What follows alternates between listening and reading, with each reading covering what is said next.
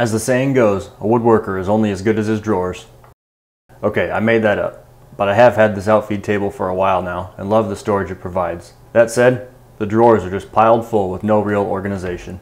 So today I will tackle this vertical drawer to finally give some of my handheld power tools the permanent home they deserve.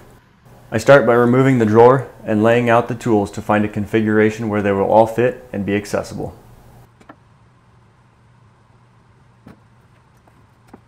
Once I'm happy with that, I can start coming up with holders for each tool. Each holder is made mostly with various scraps of plywood, and they don't need to be anything elaborate. Pieces are glued and nailed when necessary, then squared and marked to drill holes. Of course, this one falls right where the drawer slide is, so I'll have to remove those first. The bracket is clamped in place, then I drilled countersunk holes through the back of the cabinet and secured it with screws.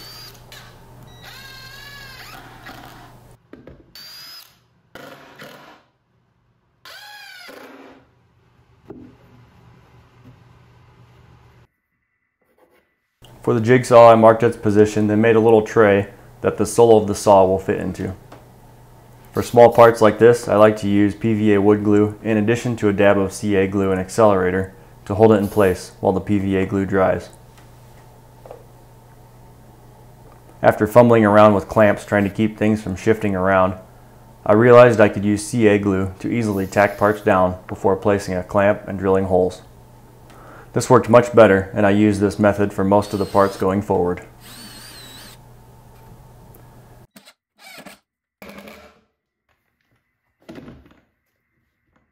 Next up, I'll make a cutout in this piece of plywood for the blade and guard to fit down into, so the sole plate of my circular saw can rest flat. After marking out the area I want to remove, I set the table saw depth to my line and use my crosscut sled to support the workpiece as I cut a relief on each end of the section to be removed.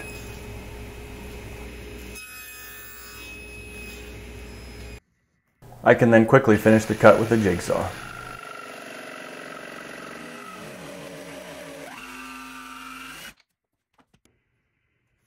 After that, I cut a couple of triangles to use as support brackets under this shelf.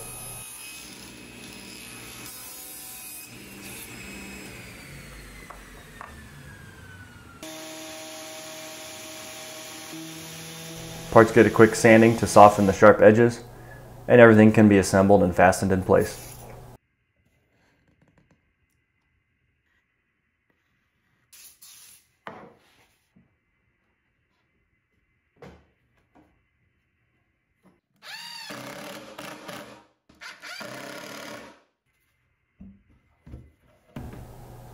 Three tools mounted so far, and I like how it's looking. I will use the belt clips on the oscillating multi-tool and the drywall rotary cutter to hang them inside the door. For this hanger, I will use a method I've used before for my tape measures on my tool wall. To make the hanger, I use a strip of brass that can be picked up at most hardware stores. Brass is a soft enough metal that can be safely cut using wood cutting tools. Just take it slow and be sure to wear eye protection, as little bits of metal tend to fly all over.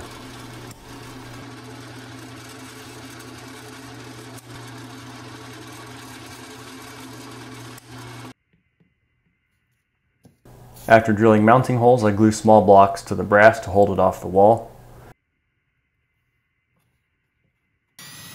In hindsight, I could have glued the blocks onto the brass first and then drilled holes in both parts at once, but I guess that would have been too easy.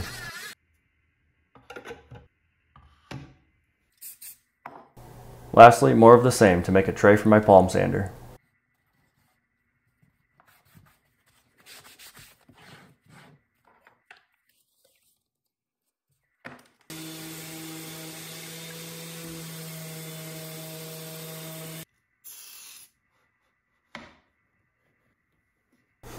As always, I took care to measure the location before drilling holes and securing it with screws.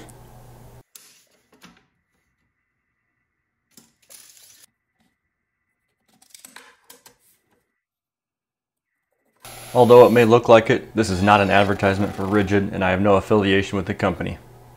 I was originally enticed by their lifetime service agreement and bought a set of drills, then stuck with their system as I already had the batteries. I think their tools are fine and have served me well, but I'm sure there are better ones out there. A final check to see how everything fits, and bingo!